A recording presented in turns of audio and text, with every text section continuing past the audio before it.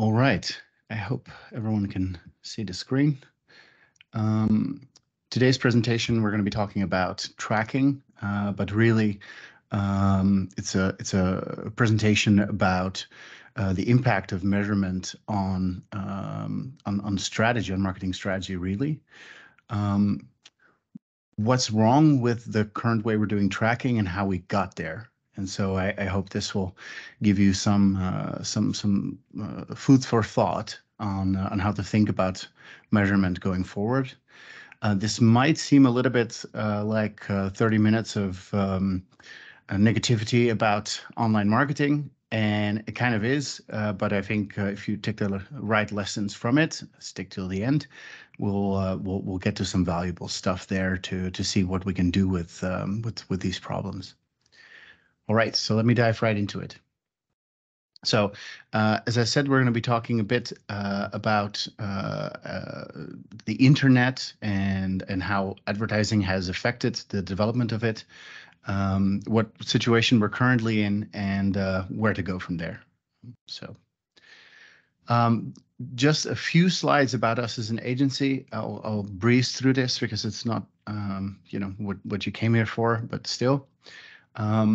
We're an international marketing agency, started in Denmark, but we're since in a few other places such as Poland and Switzerland, Hong Kong, and a few places around the world. We're very international, with specialists that speak about 20 languages, and so that's also kind of our USP, in that we're an independent agency that still provides global coverage. Skip through that. This is me, beautiful picture. So I'm a partner and an owner of the agency. In the agency, I mostly do the nerdy tech stuff, SEO, but also work on client strategy, new business, and staffing. And before this, I had a background in financial services. So I worked for Citibank and also for Saxo in Copenhagen. I've worked and lived in 7 countries over the years, and I'm now based in Holland. So, without further ado, the house that digital advertising built. So, it's not a very good house, as you could see in the picture. For consumers, it meant kind of bad media, a lot of clickbait, a lot of outrage culture. Social also promoted addictive behaviors, and there was an erosion of privacy due to the hoarding of the different data that is needed for all this stuff. For marketers, it has meant too little focus on brand building, and we'll get into that later. Somewhat of a data paralysis, because what numbers to look at. There's a lot of waste, and we're interpreting results based on bad incentives, actually bad data. And there's also a lot of fraud and robots that we might not be entirely aware of. So how do we get there? So I'm going to tell a story. It's not entirely chronologically factual, but let's not let the truth ruin a good story. So it's a story about incentives. Online advertising used to be bought on impressions, more or less. So you knew kind of how many visitors a website had, and you could buy a spot there. And that's sort of, don't ask, don't tell, don't ask any questions. And the quality of those impressions didn't really matter. And so the incentive was to get as many eyeballs as possible. And because of that incentive, the media quality suffered. So we then started to measure clicks as a way to judge the response. And then very predictably, the incentive became to create ads that got clicks no matter what. So we got very large, confusing, and irrelevant ads. Some of you might have even been around when you saw like little games inside banners that had no connection whatsoever with the product being advertised, but at least got you to click, and that was then the incentive. So we pretty quickly realized that clicks in themselves are not that great, and we started to focus more on audiences. So we initially did that through media titles, but there are only so many readers of the New York Times or FT or whatever high-end publisher you might think of. So the incentive for publishers and tech platforms was to decouple publications from audiences. And what I mean with that is you might have a certain value of a visitor that is visiting the New York Times because it's a very high-end publication. But that same person also goes to yahoo.com. So if we can recognize that same person on that other site, there's a huge delta that those publishers can earn. And so this is exactly what happened, of course. And we started to target using data. So then we kind of realized that clicks don't really mean that much, and we started to measure conversions. So the incentive was, and in many ways we're still kind of there, to focus advertising only on those people already ready to convert. So to some extent, search advertising and retargeting, their success as a channel was largely based on that, because these are people that were already in the closing stages of their conversion funnel, and we're just kind of inserting an ad so that we can get the credit for it. But then do people really ask the question, would those conversions have happened anyway? A lot of them don't. So what do you get? You get an Oprah situation. Everyone gets credit. You get credit, you get credit, everyone gets credit. If a person converting saw a print ad, then clicked on a banner and then searched and converted, which channel is really responsible for that conversion? So the incentive for advertising channels is to all claim credit, especially if you were the last one to touch that conversion. It's quite understandable, of course, because you want to show up in the data set as being the channel that got that conversion in the end, and then you'll get more money. The incentive for advertisers was to focus on that last touch channel too, because, and this is really, let's be honest, it's kind of easier to explain to your boss than to say, well, there's this thing 13 years ago that we did, and then they talked to someone, and that someone then searched, and then they went to a review site, and then it did it and did this, and then you kind of lose track. Someone in the C-suite is going to say like, yeah, that's all well and good, but I see here that Google brought you these conversions. We should spend more on that.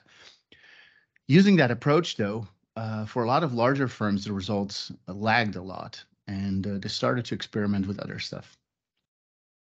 So seeing that online advertising didn't drive much incremental business, and that's what we are really in the business of getting, marketers started to think about attribution more. So attribution is really telling which channel is actually attributed to driving that incremental business.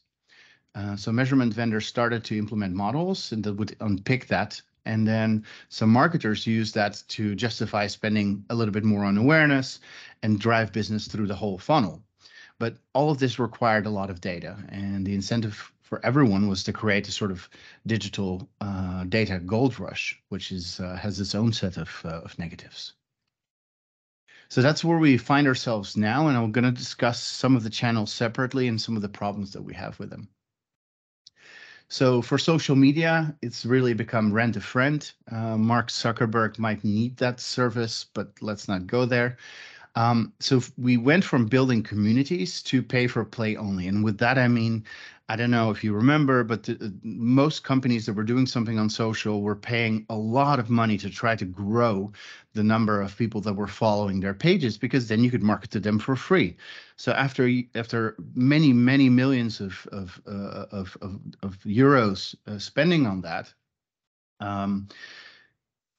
Facebook said that's all well and good, but then we're only going to earn much once, so we want to keep on earning there, and they came up with a way to do this. So right now there's only 1 or 2% of messages that you send to your audience that get actually seen. So you need to boost to your own audience, which is not great. There's also walled gardens, so these are entirely closed off environments. There's no price transparency, no audience transparency, and no data transparency in general. There's also no medium is the message effect. So that used to be a big thing in marketing. And I'll give you an example. If you know American football, there's the Super Bowl where people actually sit down and watch the ads to judge them, and then to discuss them the next day with their colleagues or their neighbors or whatever. And that's really nice for those companies, because anyone that's watching that ad knows that millions of other people are watching that too, and that infers a certain status on those companies' advertising. But that doesn't exist on social or online in general, because everyone knows that you can just like show an ad to 100 people if you wanted to. There's also no contextual relevancy for the most part. So if you show an ad for a plumber to someone that's watching cat videos, that's great, but it's not really something that's going to make the connection between the thing that people are doing and the ad that is being shown. Users also only see what the algorithm decides, so there's less and less diversity of opinions. And there's a lot of toxic social effects of social media. I won't get into that now, but I think you're aware. So, of course, it works to some extent, and it's where the audiences are. So you're going to have to do something to make it work, but there's a lot of negatives to it as well. For search engines, we see a similar thing. So paid is moving towards a black box approach, where you kind of have to shut up and pay, like no questions asked, and then the search engine will figure out the rest. There's an inflation of cost for PPC because there's more and more competition and less availability, and a lowering of ROI as a consequence. So it used to be that you really only had to do PPC for very transactional terms, and Google is ever more expanding that into informational queries. The ones that people used to be able to find the brands, especially with the rise of AI, where you're going to only have just a few providers of data that get mentioned, if at all, by such an AI. And so it's going to be more and more difficult to get share of voice, which means that also your costs are going to go up to reach that audience. On the SEO side of things, we've moved through a few stages. So first was the stage of quantity metrics, so just like get a bunch of links and go from there, to then more quality metrics, where the quality of your website, the quality of the links really mattered, to really an attention of audiences, and again, especially with the rise of AI, the winner will take all.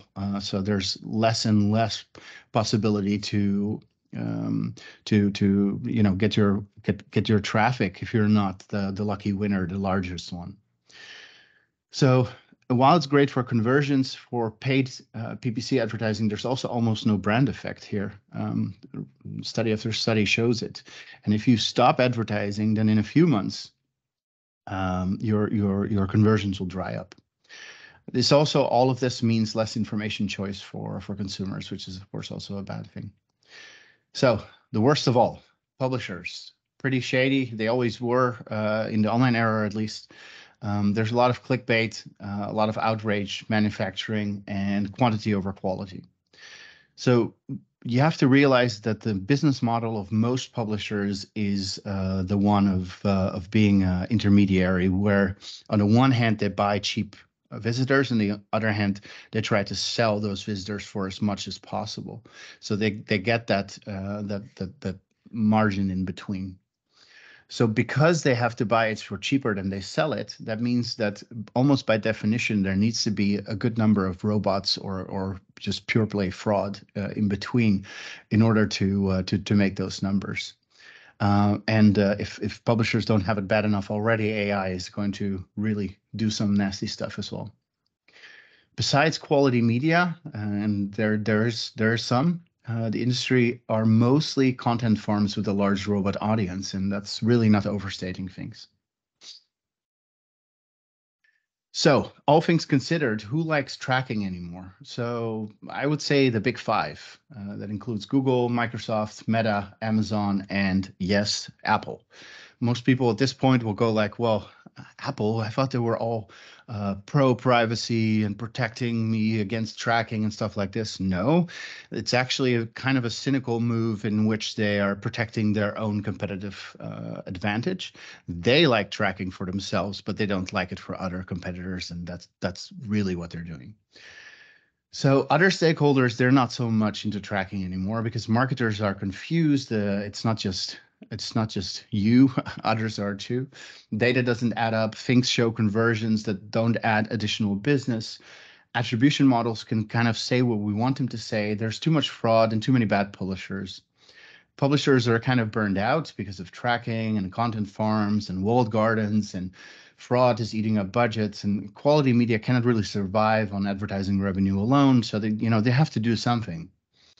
Audiences don't really know who to trust because they're overloaded with content and addicted to stimuli. Advertising mostly sucks and is ignored unless it demands attention, and then you get into this weird cycle of more and more annoying advertising to at least grab something of that attention share, and people are worried about their privacy. So, starting around the time of Snowden and Russiagate and various huge data leaks, there became kind of a general awareness of privacy issues, and regulators have started to pay attention and have made some strides in legislation. Private companies like Apple, as I was saying, have smartly made use of their position to use privacy as a competitive advantage. So there's some counter movement here. So what we do now, I think this is the most important question and part of the presentation.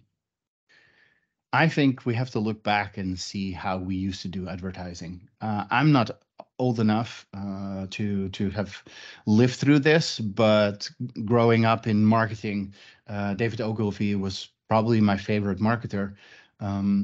He had this whole process of going to a company and looking at every little nook and cranny and seeing something, a storyline that could grab people's attention. And then he would make ads like this. At 60 miles an hour, the loudest noise in the new Rolls Royce comes from the electric clock. And then he had some long form copy there. It grabs your attention. It works. But that's not the only thing that was working. We planned advertising based on media titles that had certain audiences. Sound familiar?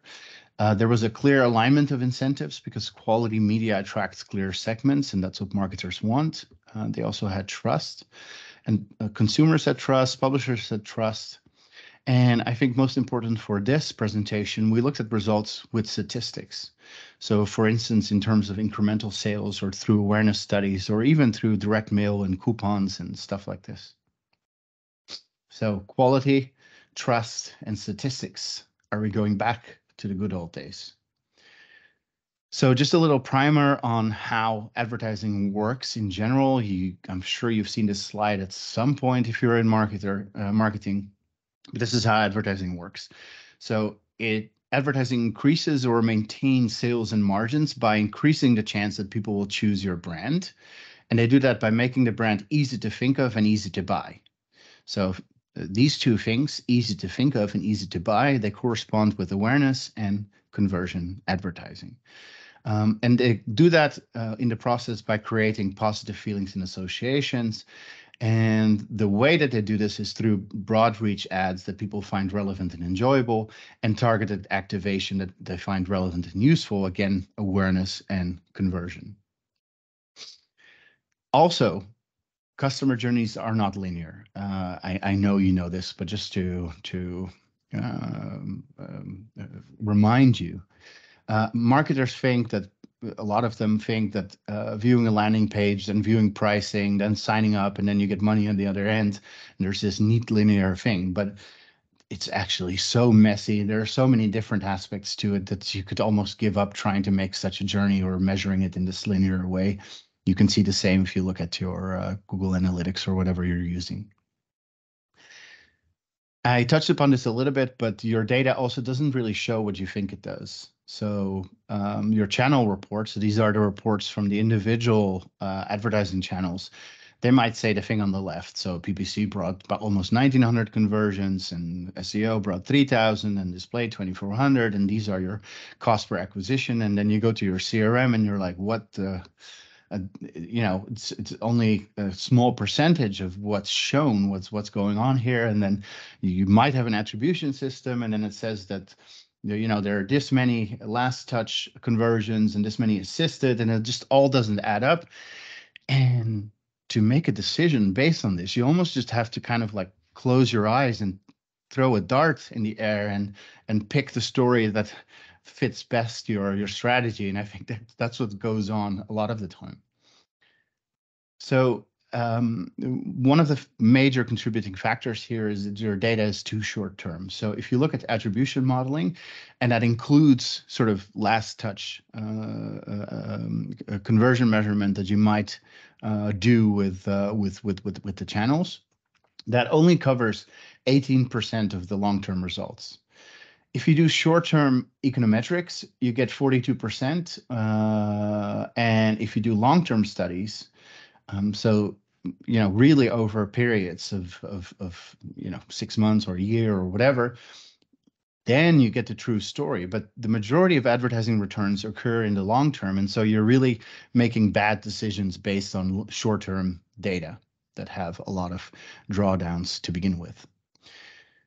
So then also, your ads are really not creative enough because of this cycle that I was talking about, where you have to be more annoying than the other guy to grab people's attention. This graph has been going up and up and up. Nearly all TV advertising annoys me. We're now up above 50%. Here's a great ad by Young and Rubicon, which is an advertising agency already a long time ago, but it's as applicable today as it is then, as it was then. I don't know if you can read the text, but it says computers can't cry. And this is really about the fact that, yes, you can use a computer or you can use robots to do certain tasks for you, but you need humans for insight. You need both. You need humans plus robots. And I think if anything, that's going to have to be the story of marketing and business in general for at least the next decade or so, until we have general AI, where you combine the two in order to get the most out of things. It really requires insight. And I'll talk more about that later. So this is another slide that maybe you'll have seen, which shows that you probably don't spend enough on brand building. So if you look at the yellow line, that's a sales activation, which is conversion advertising, more or less. And then I'm a little bit colorblind, but I think it's orange or red line shows what happens when you focus on brand building. And in the beginning of doing brand building, you don't get a lot of return. And so, we're short-term focused. So we're going to do more and more conversion advertising. Whereas brand building builds up over time. It's an investment in your brand. And I think the advice is, in more online-oriented businesses, you should actually do more offline, and in more offline-focused businesses. So in the real world, you should do more online. But still, I think the average would be around 60% against 40%. So that's 60 brand building, 40 conversion advertising. Really interesting books from Les Binet and Peter Fields. Yeah, check that out. So the last couple of slides, I promise. I would say that the future is more than tracking. It's not just tracking. I think this obsession with getting all of these systems lined up, with getting data on everything into one big place, and then this illusion that you can get perfect information, has to stop. I think that we should use the data for what it's good for. So tracking data from channels we use for directional day-to-day operations, if and when appropriate. So you might say that a blue ad against a red ad, and we're going to just see in the next couple of weeks which gets the higher click-through rate, fine. But don't make your whole business strategy based on that, Attribution modeling can be useful for larger companies and medium-term adjustments. These are very expensive things, and can honestly kind of say what you want them to say, depending on the model that you pick. And then for long-term and strategic purposes, I propose that we move to a black box model of marketing mix modeling, and I'll talk more about that on the next slide. Besides this, besides the tracking thing, I think we should start to plan advertising based on titles and channels and content with quality audiences again. I think we should respect audiences and advertise with good creative design. So spend more on that than most companies are doing now, and also to focus more on brand building, awareness advertising, not just grab conversions that might have happened anyway. So if you look at this little what is it, graph, flowchart, whatever, on the right, you can see that the strategic value of channel tracking is quite low, but it's also quite immediate. Then attribution in the middle and marketing mix modeling is very high, but it takes longer term data and it doesn't allow you to be very operational. So then about this black box model, we look at advertising in the way that I think we used to do it, which is there's media dollars in, or media euros or crowner or whatever you're using, and then something happens and then we get business euros out. What has happened we can figure out by comparing business money to media money, and we can figure that out in a few different ways. A simple one would be simply to turn off certain campaigns or channels or tactics for a while and seeing the effect on business. Crazy idea. But let's say that you turn off your PPC for a month and you compare the next couple of months and that month to the comparable period and see what you've lost, then that's kind of very clearly what PPC would add, and you can do the same for all channels or even small parts within this. And if you're a multinational business, then you can do one country to limit the effect. But this sort of testing is very important. Also, on the SEO side, there was a study, I think it was Groupon that did this, where they actually excluded their website from Google for a few hours. And they found out that a crazy percentage, I think it was like 40 or 50 or more percentage of their direct traffic that was noted as direct traffic actually came from search. And so you never know what discoveries you're going to make and how that's going to impact your strategy going forward. Without turning anything off, we can also look at the correlation between input and output. So simply put, how is advertising spend related to business outcome? And you can do that even with something as simple as Excel, but probably better that you look up some models. I would say in general, I would rather hire a statistician, an econometrics person, or a marketing mix modeling person than spending that same amount of money on some sort of a measurement technology or even on advertising, because this is going to pay back over the long term in changes in strategy and so on. So there are also long-term effects, and you should remember that there are competitor macro effects, trends, and seasonal, and many more influences to data. And there's not really a silver bullet. The stuff is complicated. So you're going to have to use art and science together, humans plus robots together. And that's really the main message here. That was my presentation for today. I hope you enjoyed that. I will take a look at some of the questions in the chat if you have some. How can clients deal with the cost of switching off marketing channels to do on-off tests, especially if to be accurate, they'd have to be fairly long experiments. Losing 40% of traffic, even temporarily, would be a disaster. Yeah, and I touched upon that a little bit. I hear that more often. It's difficult to justify this in the short term. You could argue that in the long term, doing the on-off testing is worth it because you're going to make significant changes in your strategy. But if not considering this, what you could do is just take a part of your marketing. So, for instance, if you're advertising countrywide, you can exclude a certain province, or if you can exclude a certain country for that channel and just limit the amount of loss there. And then, if there's significant results, of course, you can justify doing such a test in more broader ways. Or you could just apply those results, even though that's not entirely a good way to go about it statistically. Hope that answered your question, Thomas. Okay, so you've had your chance. Thanks very much, and have a great day. Hope to see you again.